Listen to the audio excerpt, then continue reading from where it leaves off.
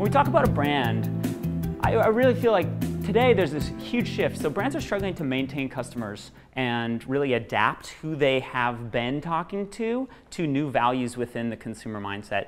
I don't know if you guys are NPR listeners, but yesterday there was a big story about the Census Bureau, millennials overtaking baby boomers, and this whole shift, right? So it's been talked about for a long time. It's buzzword central, right? So it's constantly being discussed. But what does that really mean, right? And we'll touch on that, but it really means that there's a value proposition that's being taken every day by a whole new consumer set that's getting ready to have more purchasing power than any other group in history.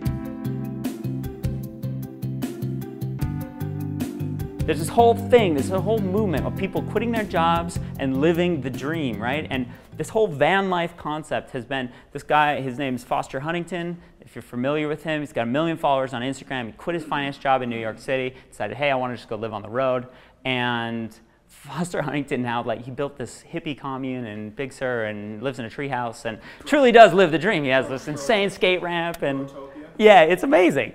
And so what he was able to do was essentially transition this dream concept into the reality of business, right? So he just did a deal with Mercedes-Benz, $10,000 per post for him.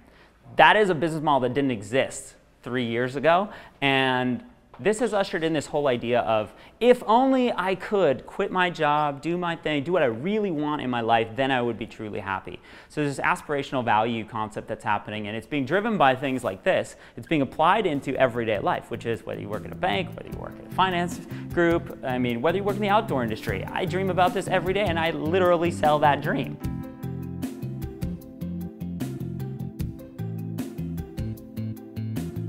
When we talk about in the bubble, right? In the company, in the brand, what are some of those challenges that we have, right? Preconceptions, right? So there's always this challenge internally when you want to be creative, right?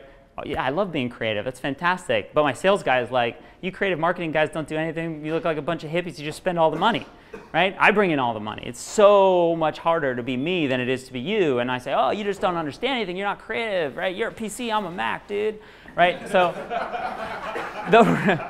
the reality of the situation is we have to work together because creativity comes from lots of different angles. Like we talked about, like Aaron talked about in the beginning, right? It doesn't just work if the idea is good. It works if the numbers work. So you got to be able to sell it on both sides. So I need sales guy as much as I need marketing guy to make all of these things mesh. And I think more than ever, we're ready to have that conversation about how do we communicate together? How open is the communication dialogue between your creative group, right, and your numbers guys and your sales guys? And how do your sales guys react to the things that are being put in the marketing?